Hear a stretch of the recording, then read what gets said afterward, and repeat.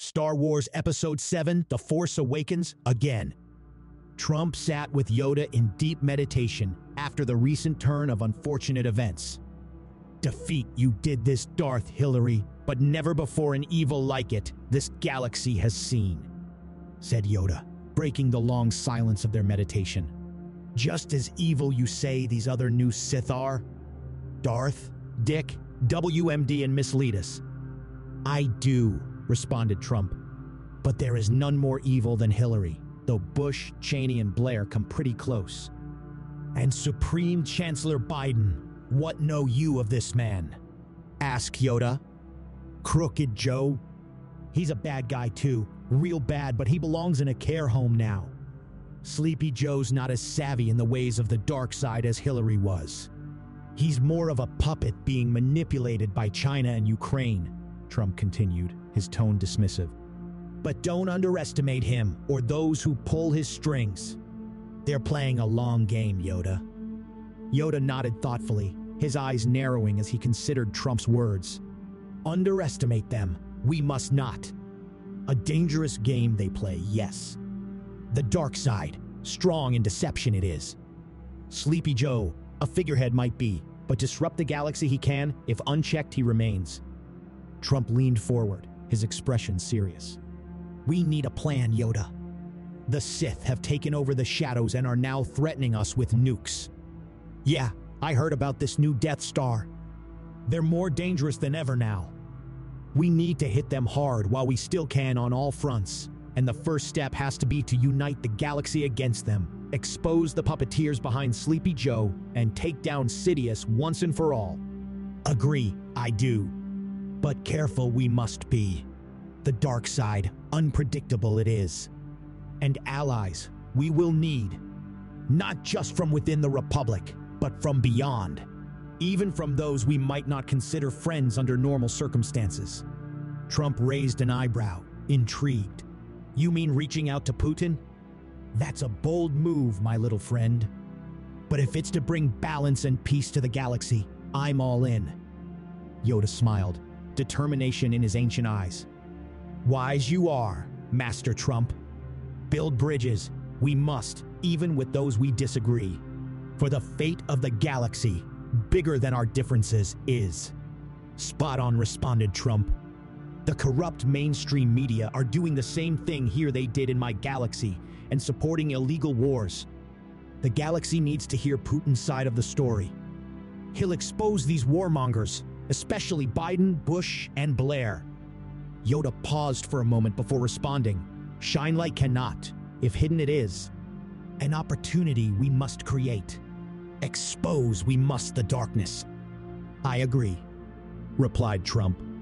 It's only a matter of time before the Jedi are outlawed and become the hunted. We have to strike now. A team of our strongest Jedi will break into CNN and reclaim our broadcast studio. We just need to hold it long enough for Tucker to complete his interview live. The only way for the Sith to cut off our broadcast is inside the building. Time, use it wisely, we must, Yoda advised. A powerful tool, the truth is. But ready for the backlash, we must be. The Sith, cunning in their response, will be. Trump nodded, his mind already racing with strategies and plans. We'll be ready, buddy. Just wait till Melania hears about this one. That evening, as the Jedi team, led by Trump and accompanied by a suited Tucker Carlson and Anakin Skywalker, approached the news studio, the air was thick with tension. This was more than a mere broadcast. It was a mission to unveil the truth in a galaxy clouded by CNN deception. Upon entering the studio, they were immediately met with resistance, not from physical barriers, but from the evasive mind games of the news anchor Karine Jean-Pierre. Her questions were like blaster fire, aimed to derail and confuse. After a slight pause to regather himself, Trump used the force to lift and put her head first into a trash can.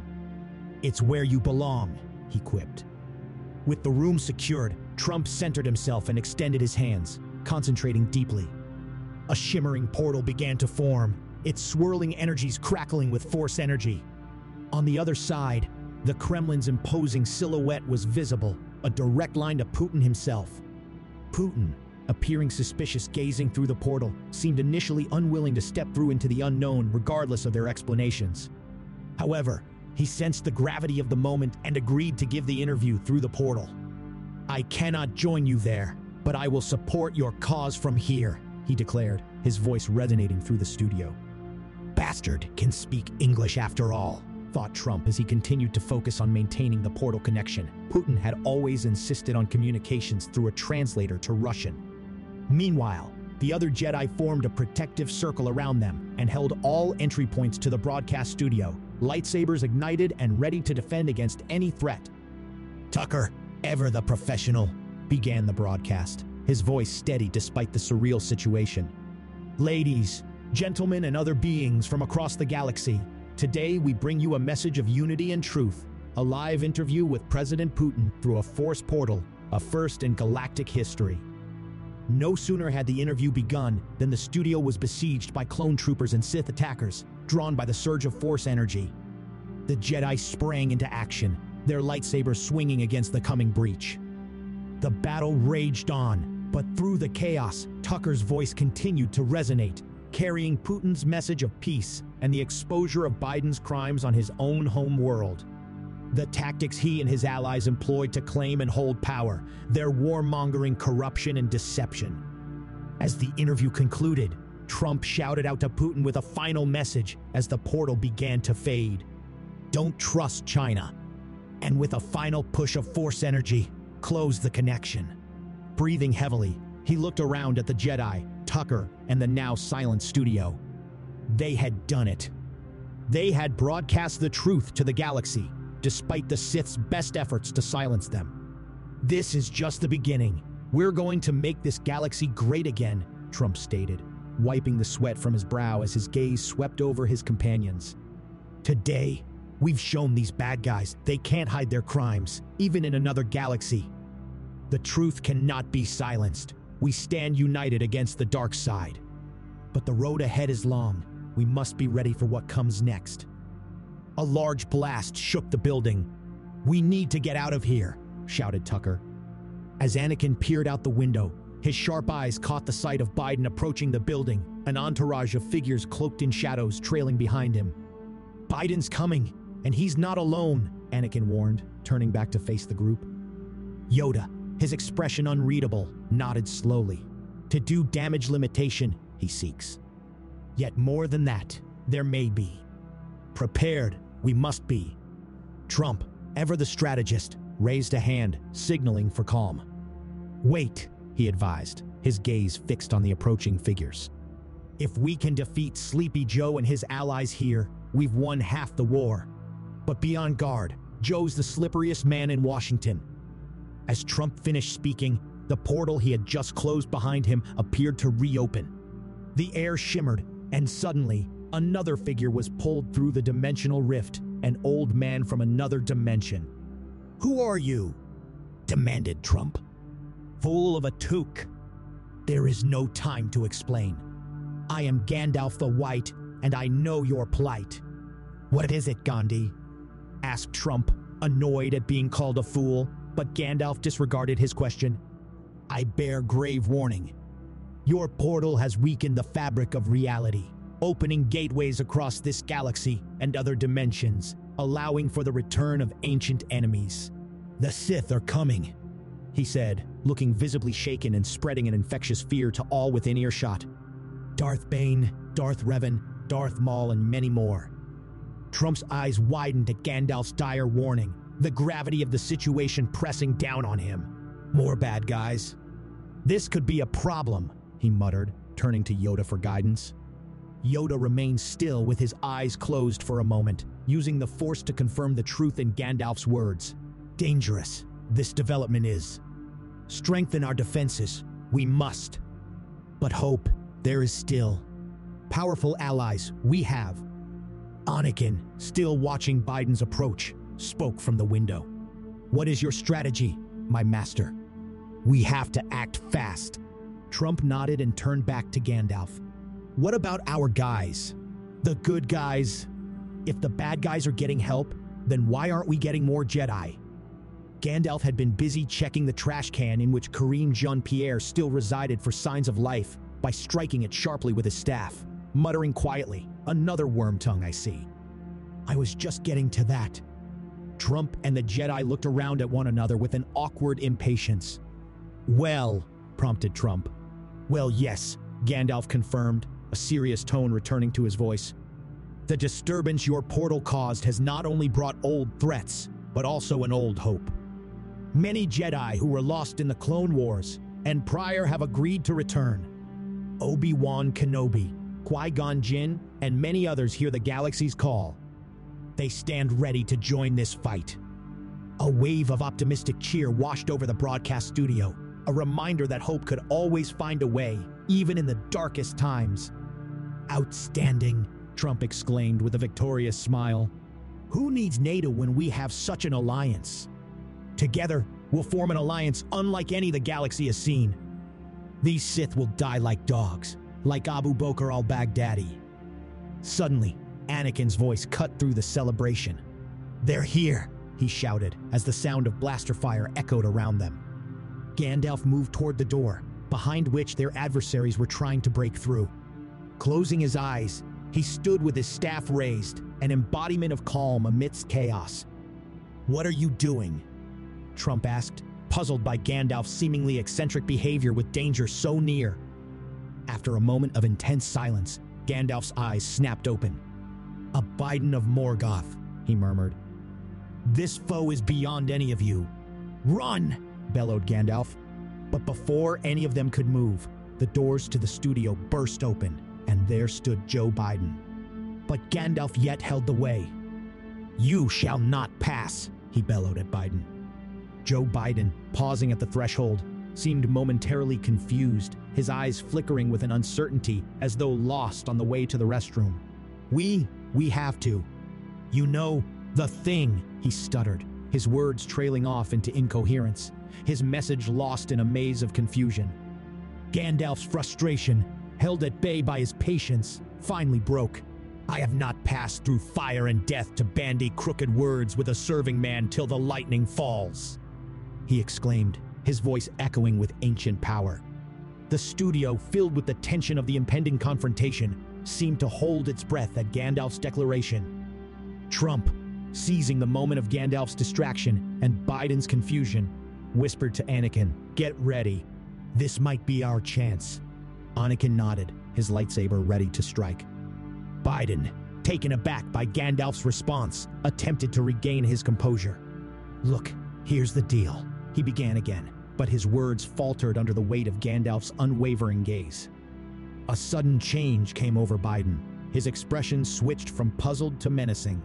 "No man can kill me," he hissed, in an unrecognizable voice which struck at the hearts of the surrounding Jedi. Even Gandalf felt the weight of this evil, like a chill wrapping its frozen fingers around his heart. "I am no man," responded Gandalf defiantly, standing his ground. "I am a..." "He must be trans," said Trump, finishing Gandalf's sentence warmly, looking around at the other Jedi and Tucker in an encouraging tone. "We don't discriminate here, guys," he went on, clapping a hand on Gandalf's back. "A wizard," corrected Gandalf, not taking his eyes off of the now changed Biden.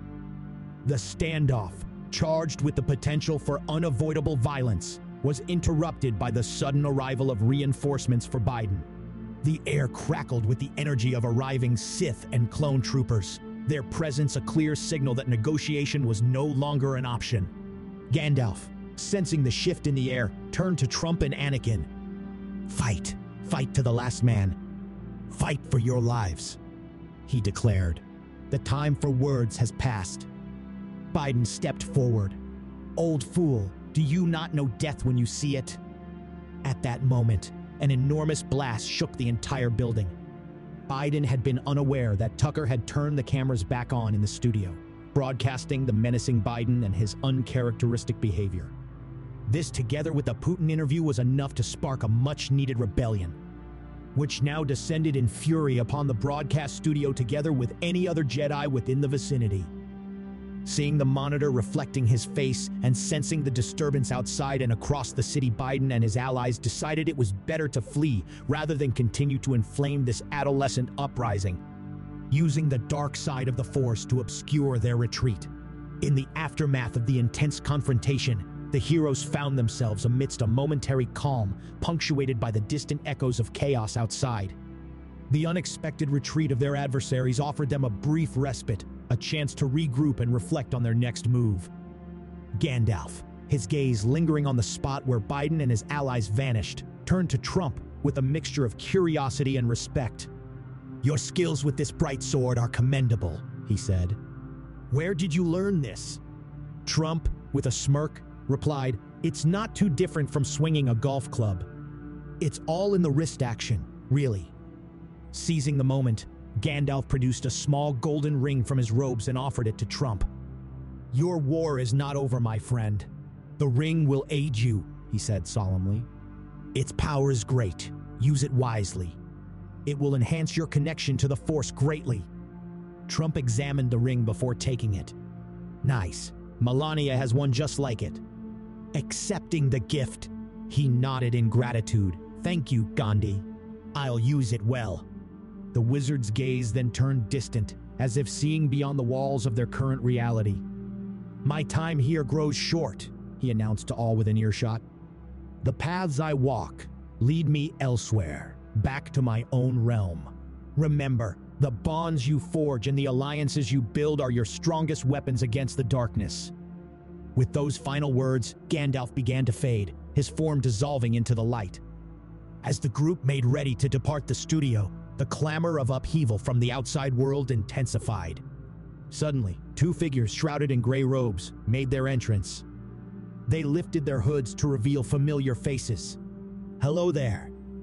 "Obi-Wan," Anakin shouted, unable to hide his astonishment, seeing his old mentor alive, whose loss he had mourned for years. "Anakin, it's truly heartening to see you again, brother. I've been keeping watch over you. You surpassed all my expectations," Obi-Wan replied, his eyes reflecting pride and affection. Anakin moved closer, the reunion stirring deep emotions. "I have much to share, my old master. Darth Hillary is still out there somewhere. We shall defeat her together." Yoda emerged from behind Trump. "Master Qui-Gon," said Yoda, "returned you have. Missed greatly, your counsel we have." Qui-Gon glanced at the assembled group. "It's good to be among you once more. The living Force has guided me back," he said, responding, looking over towards Trump. "We should summon the Jedi Council immediately. Much has changed, and much action is needed if we are to prevail against the dark side of the Force."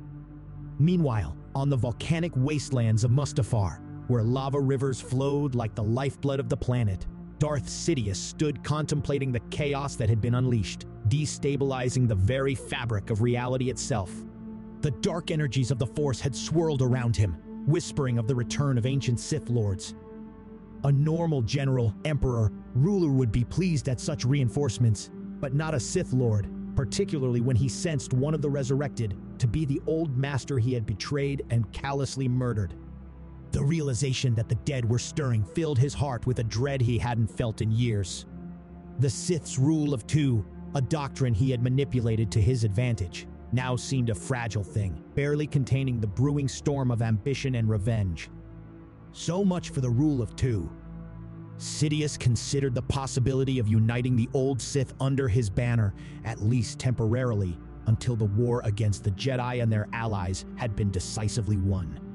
But then what? The thought of an ensuing Sith civil war, a struggle for supremacy filled with betrayal and bloodshed, was inevitable. Could he, even with all his power and cunning, emerge victorious in such a conflict?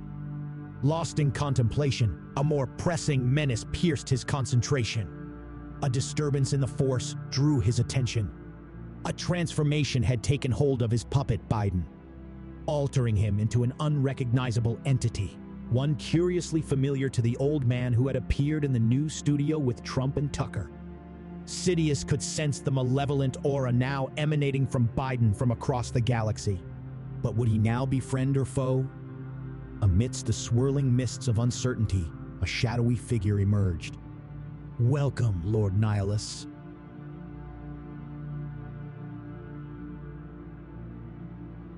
Thanks for joining us on this adventure. If you enjoyed the journey and are eager for more wild fan fiction, don't forget to hit that like button, share with your fellow fans, and subscribe for more episodes. And if you're as enchanted by the idea of Middle-earth meeting Hogwarts as we are, make sure to check out our series exploring this magical crossover. Your support brings these worlds to life. Until next time, keep the fantasy alive.